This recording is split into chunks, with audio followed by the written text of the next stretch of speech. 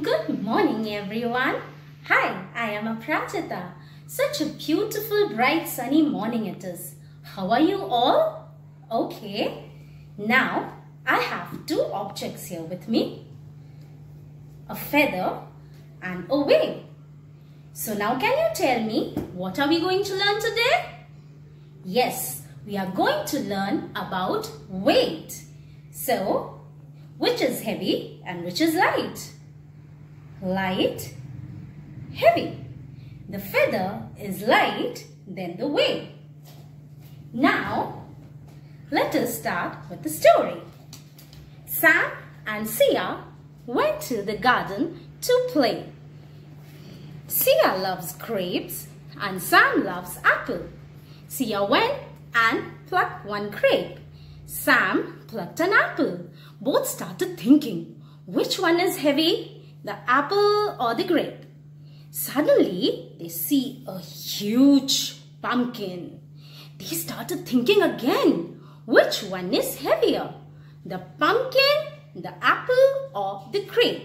After a lot of brainstorming, they came to a conclusion that the pumpkin is the heaviest.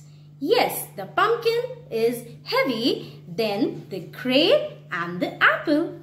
Now, I have two experiments for you.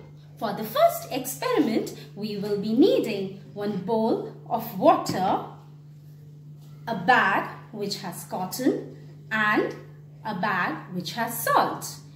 Now, can you tell me which one is heavy? The bag which has salt or the bag which has cotton? Yes, the bag which has salt is heavy. Now, let's begin the magic. Dip both the bags in the water. After a while, you can see that the water has absorbed the salt and the cotton has absorbed water. Therefore, now the bag which has cotton in it is heavier than the bag which has salt. Now, before we begin with the next experiment, let us sanitize our hand.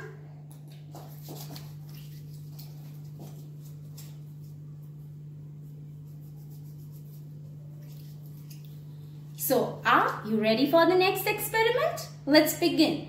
For the next experiment, we will be needing one glass,